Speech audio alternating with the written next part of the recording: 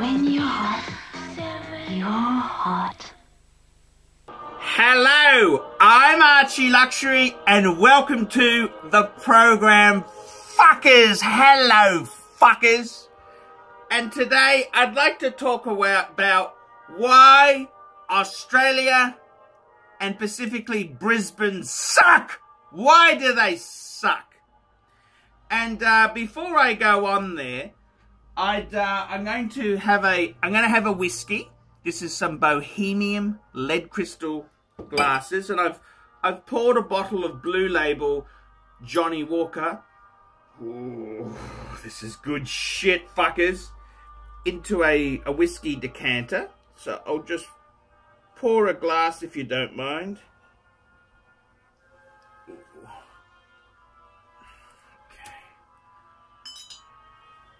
It's my Bohemian lead crystal whiskey decanter. Absolutely beautiful. And cheers, fuckers.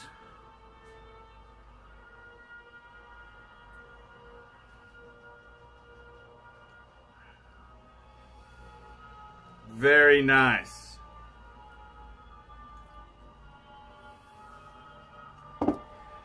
Why do Brisbane and Australia suck? Let me tell you why.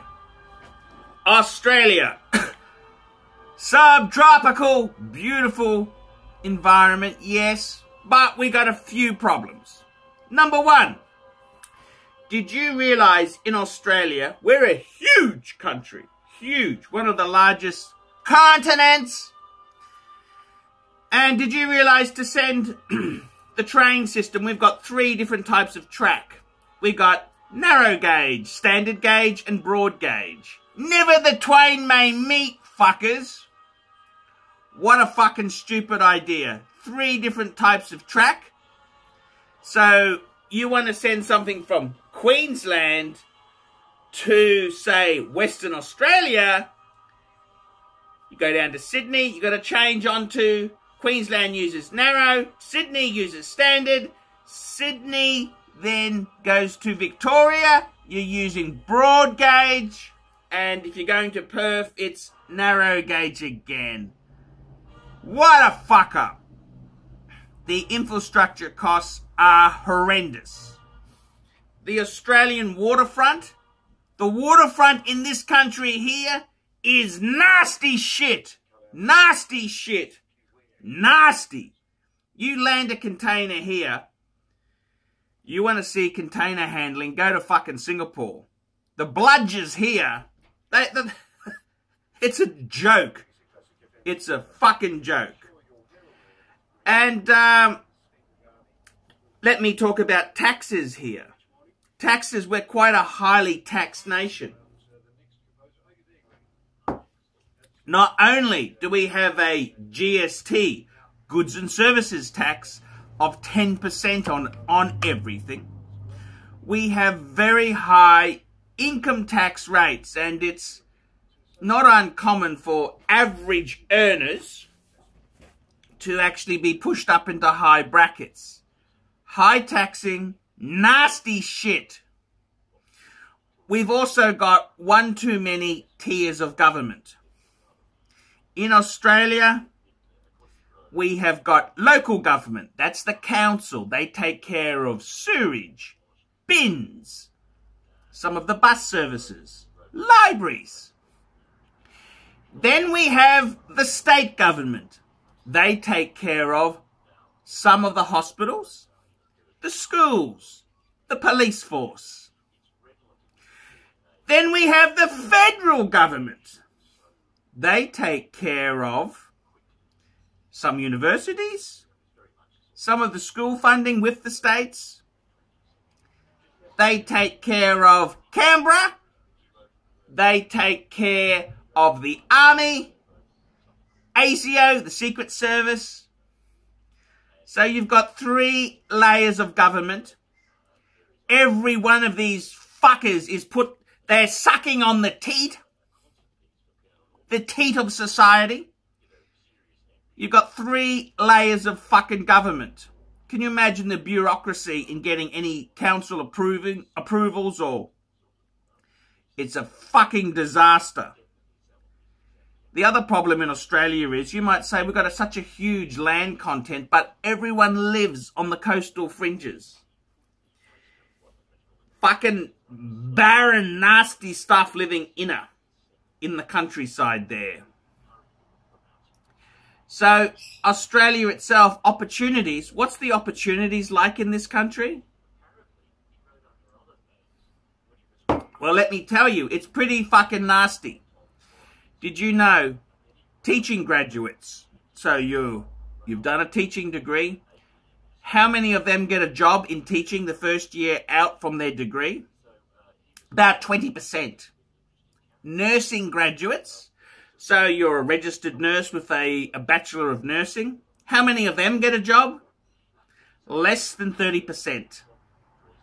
Less than 30%. You can always do aged care, isn't that right, Campbell? Aged care, that pays about $15 an hour compared to a normal nurse who's earning about $30 to $40 an hour. Thank you, fuckers. It's a very, very nasty place. Australia is so regulated. I mean, you want to buy a car here? High taxes. All the rorts, it's not just the taxes. For example, a 3 Series BMW in Australia is about 60 grand for a 320i. C-Class Mercedes, about 70 grand for a basic C200 compressor. Crazy prices. It's not just the governments who are gouging. We're a small market. We've got a population of 22 million. When Mercedes-Benz comes here, that's a premium product. So they whack on a bit more. Harvey Norman, they whack on a bit more too. Because, it's logistics and this and that. And this is the country we're in. Australia is fucking expensive. Not only does the government fuck the shit out of you, the infrastructure sucks. And everyone's out to get what they can get from you. Housing. What does housing cost? I live in a lower middle class area. My house is worth $430,000. If I wanted to rent a house in this area, you'd be paying minimum $350 to $400 a week. That's fucking expensive. We have virtually no manufacturing industries. They've gone to China a long time ago. We can't make shit. Our wages are too high. We've got iron ore, coal. Yep, that's good. The world, it's all dependent on the world economy. It ain't that fucking good. China's cutting back on nasty coking coal and iron ore and that there. It's no value added. It's just get this shit out of the ground, fuckers. Get that shit out of the fucking ground.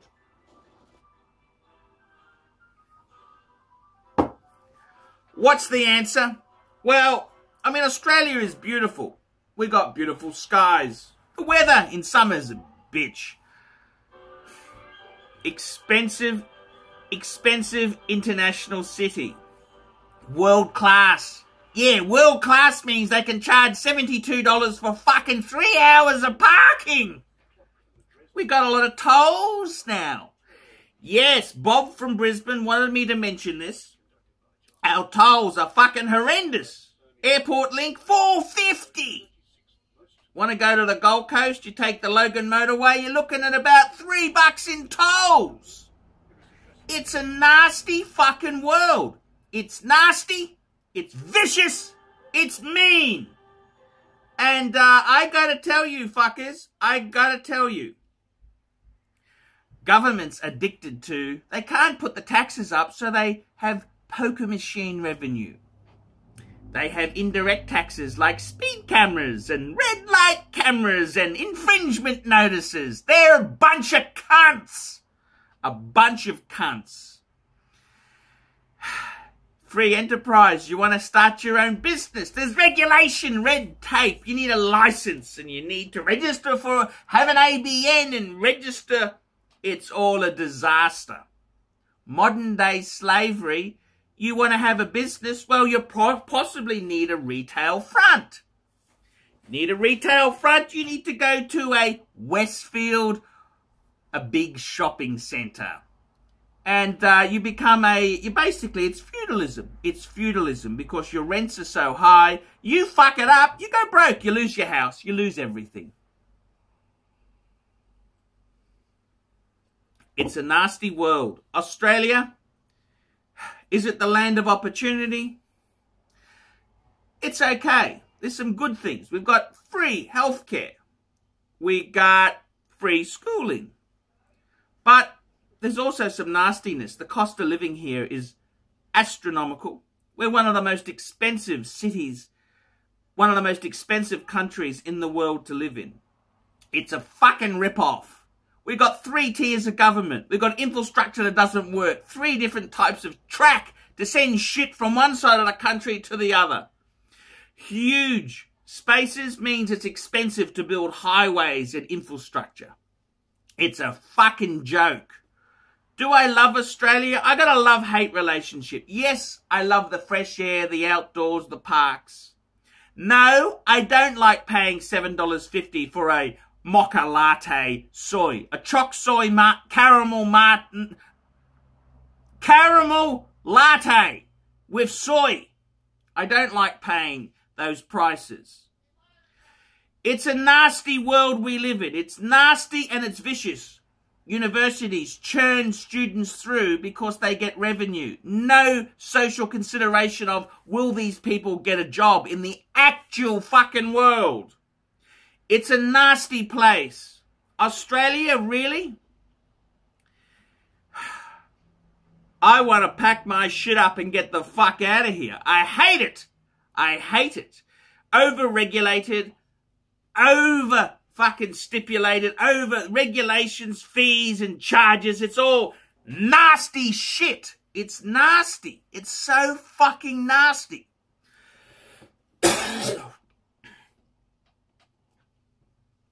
What's the alternative? I look at countries like Asia, where everyone can be a small business. You in Bangkok, you just get a cart, get a barbecue, and you can sell fucking barbecued frog or chicken, and off you go. There's opportunities. Australia, we're living in a draconian age. We think it's going to get better and better. Well, fuckers, that ain't the fucking story. You ask your American friends. Remember the 60s Cadillacs? The General now makes, they don't even make big American cars. They make SUVs. This is how the world has changed.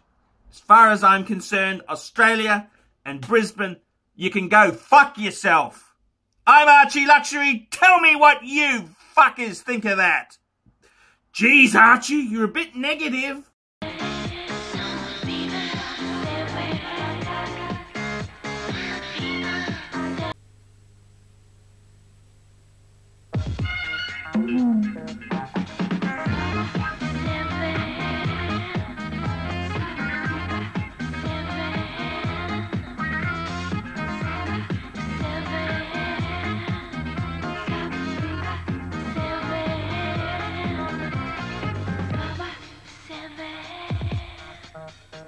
When you're hot, you're hot.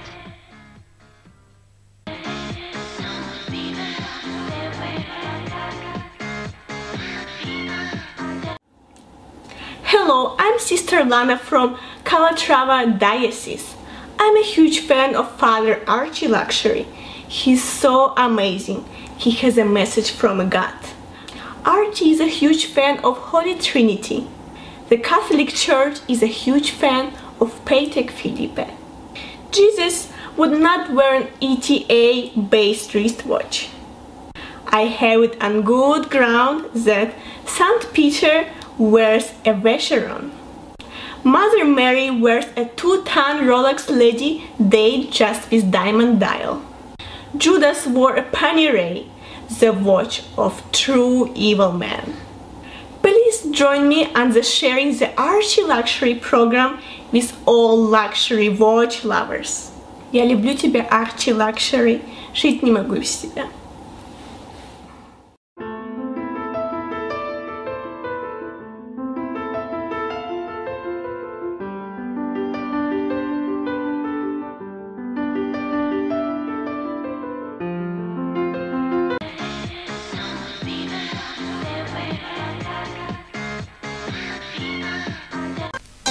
We're 7, we're Brisbane, from the mountains down to the sea.